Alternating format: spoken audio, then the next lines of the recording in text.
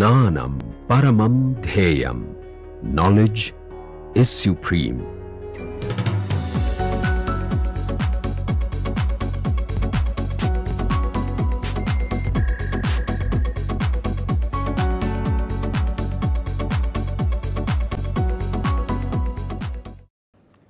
So, in tutorial 5 again we have the same pattern of 5 problems, and you have learned in your lectures how one obtains or solve commutator operator.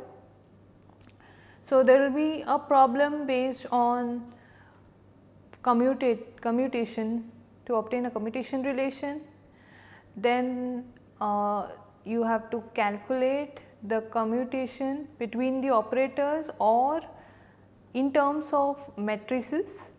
So, that will cover the part of the tutorial, and in the latter part you have to obtain some expectation value of momentum operator or the energy eigenstate of Hamiltonian. And there is one more exercise wherein you, from the commutator expression, you have to evaluate some relation. So, coming to tutorial 5, the first problem is interesting because here you are given two states of a quantum system. It has basis state psi plus and psi minus. So, psi plus and psi minus are the two basis state, and these basis states are not eigen states of operator given to you, some operator or Hamiltonian operator H. Let me denote it by H. So, these two eigenstates, these two are not the eigenstate or eigenbasis of the Hamiltonian operator. And what one does is, when you make a measurement of the energy of the operator, so when you operate this operator on some basis, you obtain the corresponding energies. So, if I operate this operator on eigenvectors, I get the eigenvalues. Now, here you are given these two eigenkets, and these eigenkets are such that when, so the measurement is made at different times. So, time t is equal to 0, t by 2, t, 3t by 2, 2t, etc. So, when time is some n times t, where n is equal to 0, 1, 2, etc. So, at these integral times, the system is in state plus, while at time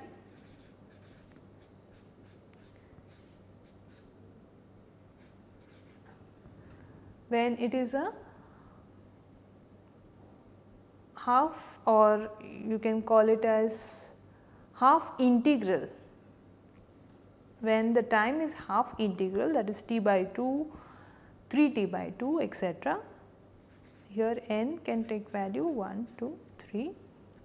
The system is in state ket minus. So, again we are sticking to Bryan-Ket notation. This is a ket plus and this is a ket minus. So, state plus when t is integral multiple of time, time is integral multiple of some n t, and the eigenvector or the ket is minus when time is half integral multiple of capital T.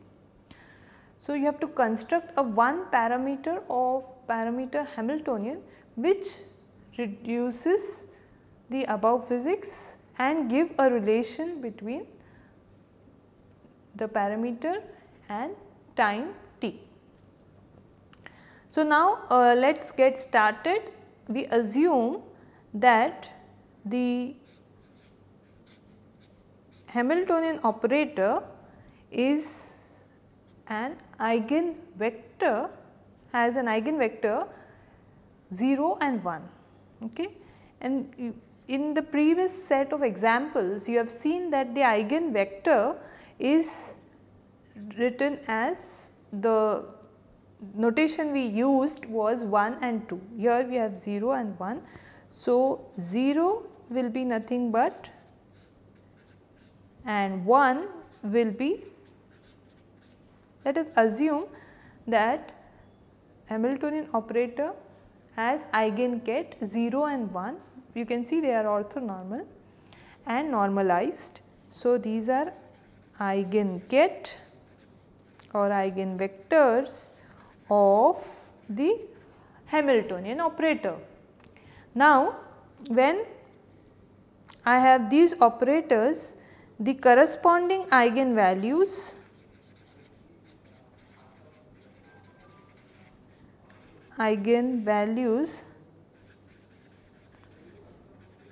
would be 0 and e. Okay. We can choose one of the value as 0 because of the global minima, and it will not affect the value of the measurement. It will not affect the value of the measurement. So, now these kets can be represented in terms of the basis state plus and minus. So, these kets are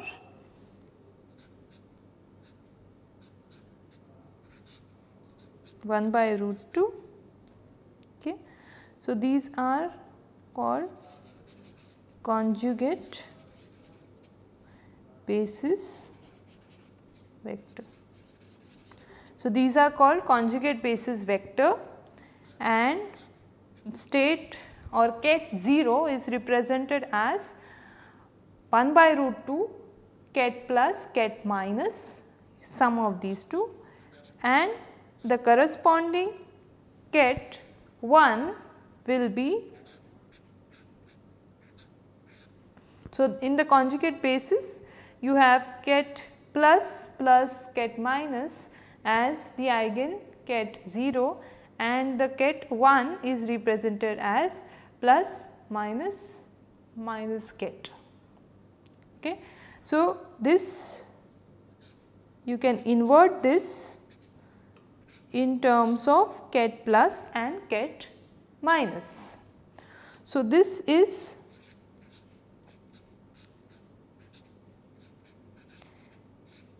this can be simply inverted in this manner,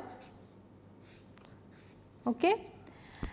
And using this you can obtain some relation between the eigenvalues for different time. The evolution operator for, or the unitary operator which evolves with this will be u of t will be e raised to minus I h. This is the unitary operator or time evolution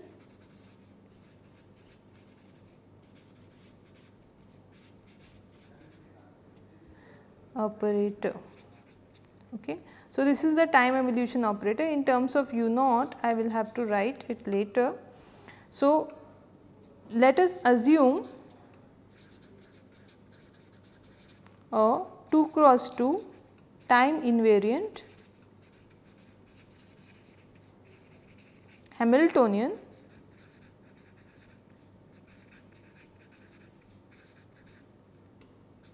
H with, we have assumed that the eigenvalues are 0 and E.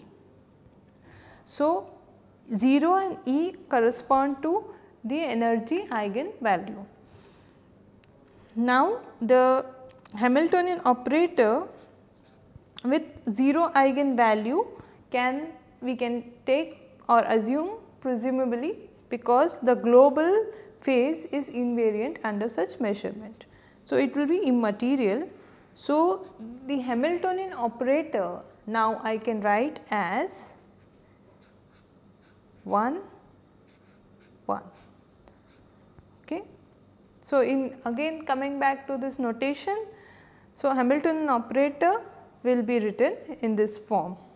Okay. You have to recollect the problems we have done in tutorial 3 and tutorial 4. We have done such problems. So, now when you write the unitary operator, coming back here, this unitary operator, it is evolving from time t is equal to 0 to time t is equal to some t. So, time evolution operator is given by this. We have to operate this, suppose we operate this operator on some basis vector or basis state, you will have u of t is nothing but I h t upon h cross, which will be equivalent to writing this e raised to minus I e t upon h cross in terms of the basis 1 and 0, we have this. So, at time t is equal to 0, we can operate. So, the wave function, so let me write the time evolution of the state vector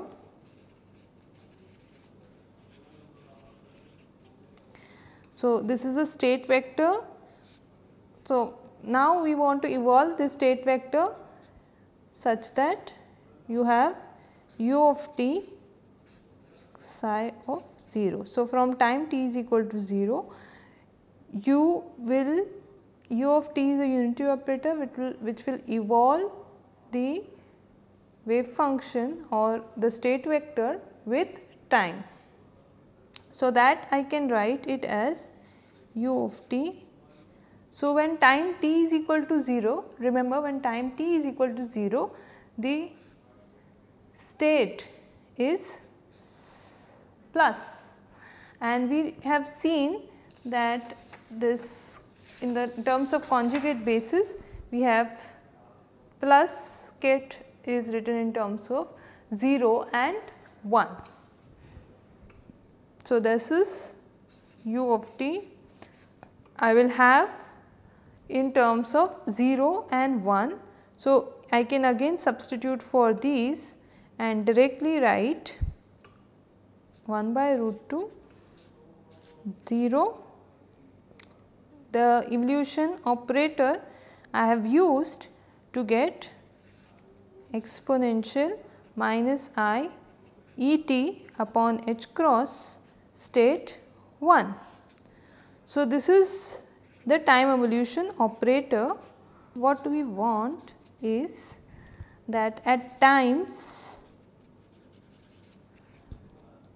t is equal to t, 2t, etc., psi of t, that is this ket, should be plus, and at times t is t by 2, so 3t by 2, etc., psi of t should be in state minus.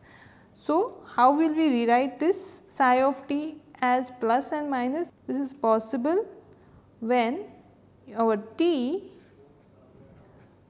goes from one state, that is t is in terms of the Hamiltonian operator. So, in terms of the time evolution operator, we have written this with the exponent. So, time t will be equal or periodic only when this expression t to t comes back to some value. That is to say that exponential of I e t upon h cross comes back to some value, say 1.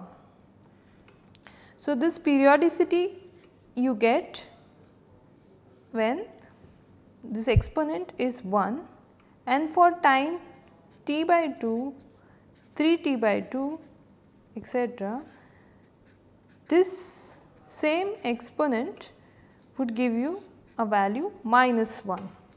So, at these two times, this is possible only when your exponent is 2 pi I, okay, for both cases. So, E t upon h cross should be 2 pi, and so the relation between E and the time t. So, now at some time t, so this will become a capital T, we are saying that t is capital T. So, we have here the single parameter which relates the energy to t, and energy is related to the Hamiltonian. So, this Hamiltonian is characterized by a single parameter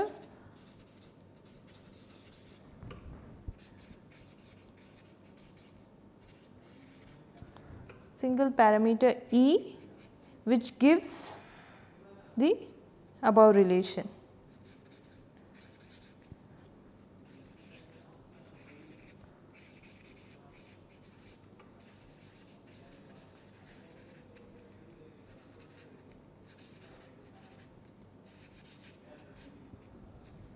Okay. You have, I think, already done some relations like x. So, there are commutators like x comma p.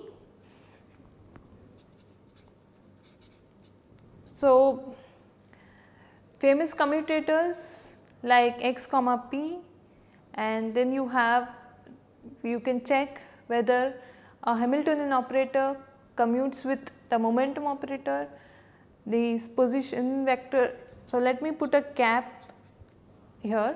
So, x cap, p cap, where x and p are the operators and operators are represented by a hat or a cap. So, this is an operator representation, okay, and this is called as a commutator brackets.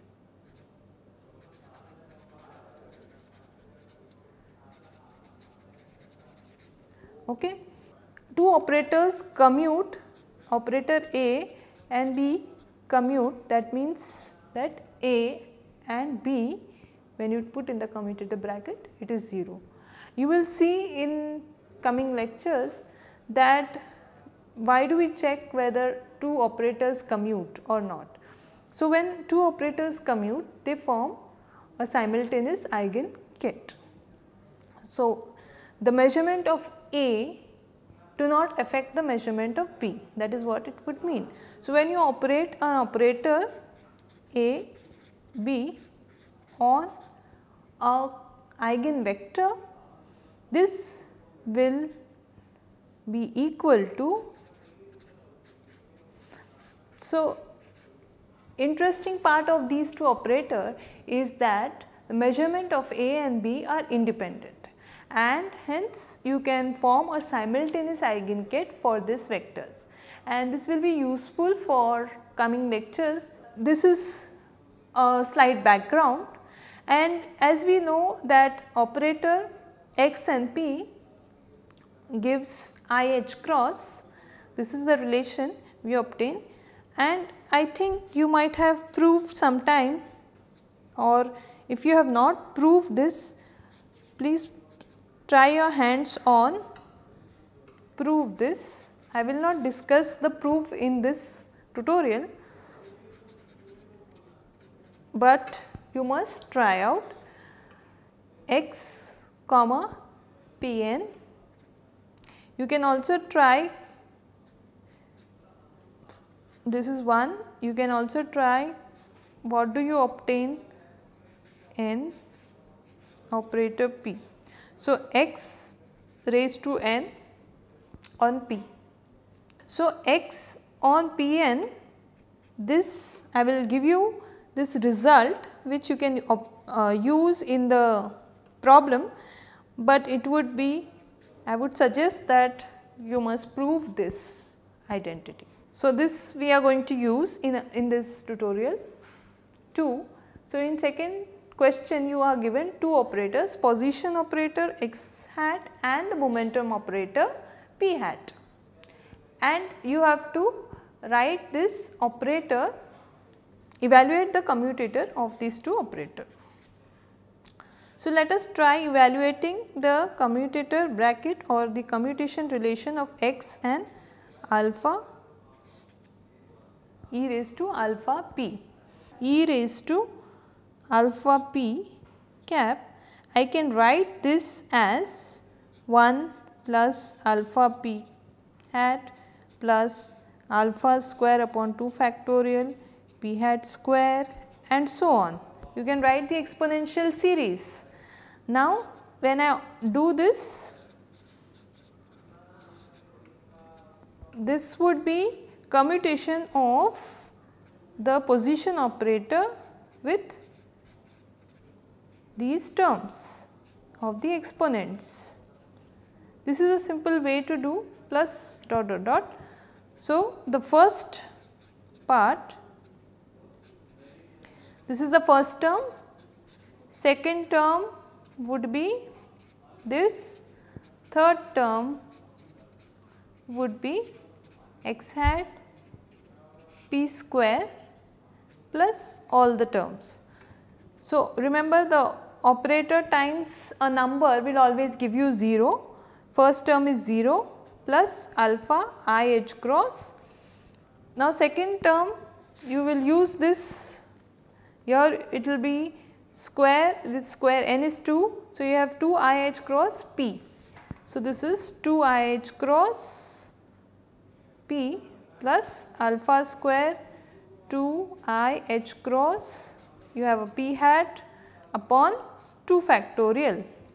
So, what will be the result of this? Alpha I plus you have the other terms, alpha I h cross plus you have 2 will get cancelled, you have a alpha square h cross p hat, I have not missed anything, okay, I have a factor of I also plus n terms. So, in general form can I write it as I, so this I can take I h cross alpha and I have 1 plus second term would be alpha p hat plus so on. So, this is nothing but again you get an exponential series. So, this would be x e raised to alpha p hat is nothing but I h cross e raised to alpha p hat. So, this is what I get after performing the, and I have missed the alpha which I put here. So, this is the expression I obtain for commutator of x e raised to alpha p. Now, if I replace alpha by my question is I a upon h cross. So, let me replace alpha by I a upon h cross. E raised to I a p cap upon h cross will be, this would be h cross, this will be a I h cross e raised to I a p cap upon h cross. that is nothing but minus a e raised to I a p cap upon h cross. So, this is what I have obtained after finding the commutator of these two operators. Remember, a is a constant. A is a constant and it is having the dimension of length. Dimensionally, it is the dimension of length. You can see from here. It is very simple to see from here. Now, the second part of the question is show that x is the eigenstate of this operator. The eigenstate of this operator, I have an exponent e raised to I a p hat upon h cross. I operate on x. So, when I operate x hat on x, I obtain x times x. Okay. So, x is some eigenstate of a positive operator, you have to evaluate that. So, now if I operate this on e raised to I h cross, so now we have the commutation relation. So, if I write x hat as this operator I define as commutator of x I a operated on x minus or plus, let me see, this is x e raised to I, then I have a minus, so I will have a plus e raised to I a p hat upon h cross on x. So, this is what I have. This would give me this relation we have seen gives this commutator gives minus a e raised to I h cross, and operating x on the vector will give me x. So, I have x minus a e raised to I a p hat upon h cross. So, the final step is e raised to I p hat upon h cross, x will be x minus a e raised to I a p hat upon h cross x. This is what I had, correct. So, what do we observe? This is some another vector x. So, what do we obtain here is that e raised to I p upon h cross x is an eigenstate. This operator, let me call it as some capital X. So, this capital X is an eigenstate of operator x with eigenvalue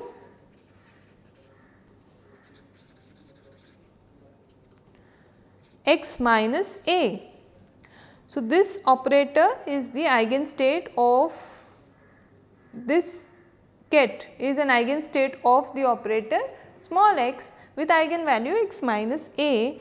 That implies that e raised to I p cap upon h cross is a unitary operator,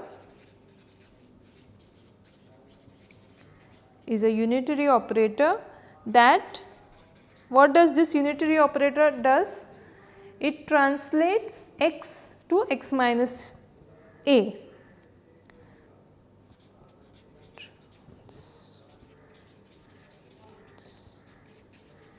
Particle to minus a. Okay. So, if this operator is operated on x, it should give me same x and get x, capital X back, but here it does what it does is it gives me x minus a. That means it translates the particle to minus a.